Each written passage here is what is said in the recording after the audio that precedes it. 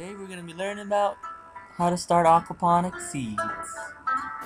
First step, get some tissue paper, put it all the way at the bottom of the 2-inch net pots, and make sure you create a lip just like this so that the seeds can stay in place. Put a little bit more gravel on top.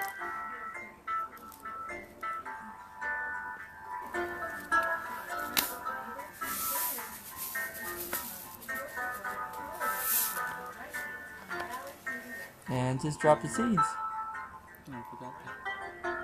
Because And in a couple days you'll have some sprouts. And you want to thin the weakest ones.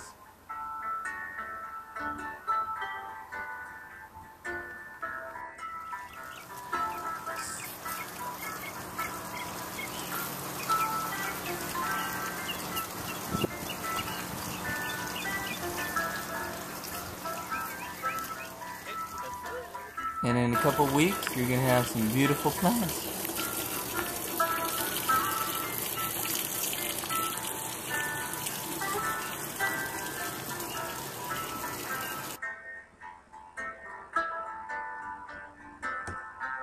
Recently, my plants have been showing signs of iron deficiency. You can see yellowing in the leaves. Everyone's suffering, even the bok choy.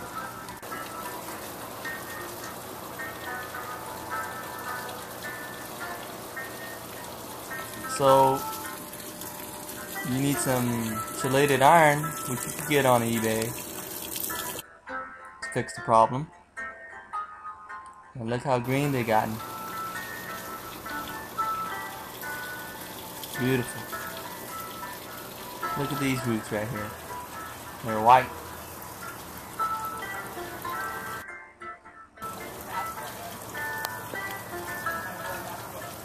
Even the strawberry roots are getting larger and larger.